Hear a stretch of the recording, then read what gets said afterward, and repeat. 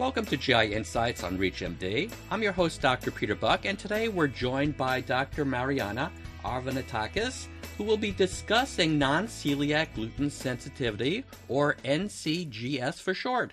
Dr. Arvanitakis is an associate clinical professor in the Department of Gastroenterology, Hepatopancreatology, and Digestive Oncology from the HUB Erasme Hospital in Brussels, Belgium. Dr. Arvanitakis, welcome back to the program. Hi, good to be back.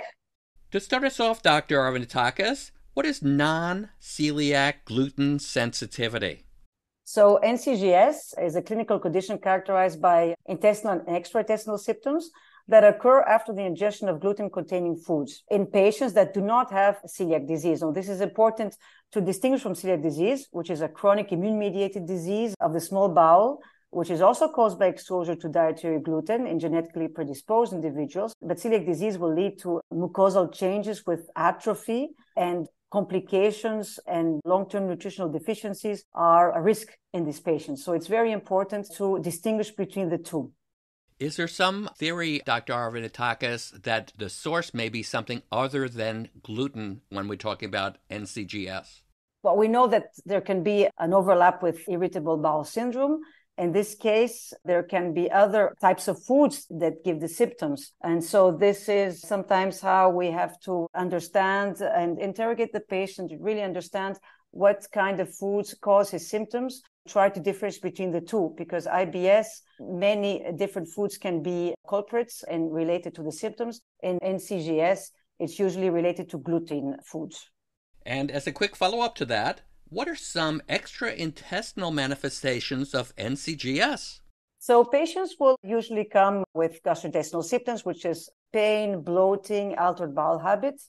That's the classics. But sometimes they can also report that they have fatigue, they have headache, they have groin or joint pain, they have mood disorders, skin manifestation, even depression. And they find that these symptoms really improve after following a gluten-free diet. So sometimes it can be very tricky, really, to understand the full clinical presentation in these patients. And correct me if I'm wrong, but sounds like many of these extraintestinal manifestations are the extraintestinal manifestations of celiac disease as well.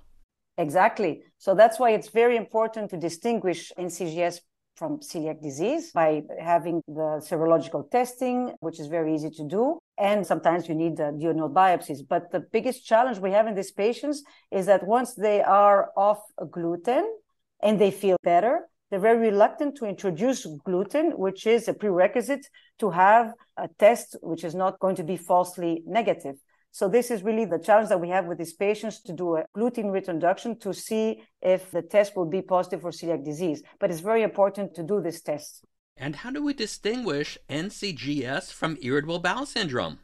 So this is also a challenge. So the NCGS is a diagnosis of exclusion, as I explained about celiac disease. For most of the studies, the gold standard is really a very complex double-stepped approach, where after excluding celiac disease, patients have to have 6-week gluten-containing diets and then a gluten-free diet, really to see a difference between the two, an objective difference. And then there's also a re-challenge with gluten or a placebo, which is followed by a second week with a second challenge. Really very complicated, as you see. So it's rarely done in clinics. But compared to IBS, for example, it's really interrogating the patient and asking about the different foods, the food diary that he keeps, and what kind of symptoms are related to what kinds of foods he ingests. And usually in NCGS, really gluten has the central part in the symptoms, which is not the case with IBS. And with that in mind, Dr. Arvanitakis, might patients have both NCGS and irritable bowel syndrome? Yes, there's probably a lot of patients that overlap, but as the symptoms are similar, it's different really to have a clear percentage. But another good example and an argument that probably this overlaps is the use of the FODMAP diet that can also be useful in patients with NCGS.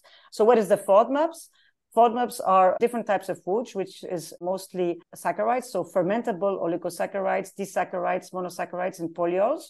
And these foods are fermented, and they cause the production of gas inside the bowel, and they're osmotically active as well, so they can lead to increased water content in the intestinal lumen, leading to diarrhea, bloating, etc. So the IBS symptoms. Gluten also is part of a FODMAP, so we can understand why gluten can cause IBS-like symptoms, as it is also a type of FODMAP. So in patients with probable GDCS who do not respond completely to gluten-free diets, which is the first-line therapy, would maybe benefit from trying a more global FODMAP diet. And this is very important to have a very good dietary consultation and follow-up. For those just tuning in, you're listening to GI Insights on ReachMD. I'm Dr. Peter Buck, and I'm speaking with Dr. Marianna Arvanitakis about non-celiac gluten sensitivity. So moving ahead with this, what questions still need to be answered regarding NCGS? Well, there's still a lot of explorations, I think, and it's a very interesting scientific subject. As I said, diagnosis is still a challenge because patients are very reluctant to introduce gluten, and we don't have another test except the gold standard, which is very complex. So probably diagnosis should be more investigated. It will be interesting to see if there's any changes in the mucosa, but at the microscopic level, we know that when we do an endoscopy in these patients, we will not have the same changes as in celiac disease. And the mucosa is microscopically and histologically, when you take biopsies, is normal. But maybe more dynamic changes take place that can be detected with electron microscopy. So it will be interesting to see a bit more in detail what happens there. So in the last few moments of our discussion, are there any additional thoughts you would like to share with our audience? So as all these diseases related to motility disorders, nocebo-placebo effect is very important. So this also underlines the challenges we have to design trials and to interpret the results of the trials, because in these studies, even the placebo group will have 30% response rate. So we already have to have a more important difference than that. So this is really where you need very good quality studies. And of course, when you hear celebrities and known sportsmen embracing gluten-free regimens and diets, sometimes this also can be very challenging when you want to manage these patients, because there's a lot of trends going on.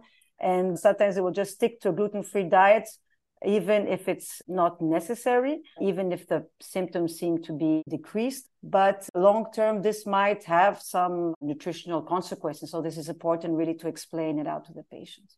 Thank you so much. This was an excellent discussion of non-celiac gluten sensitivity, and I want to thank my guest, Dr. Marianna Arvanitakis, for sharing her insights. Dr. Arvanitakis, thanks so very much for joining us today. Thank you very much for having me. It's always a pleasure. For ReachMD, I'm Dr. Peter Buck. To access this and other episodes in this series, visit reachmd.com/GI Insights, where you can be part of the knowledge. Thanks for listening.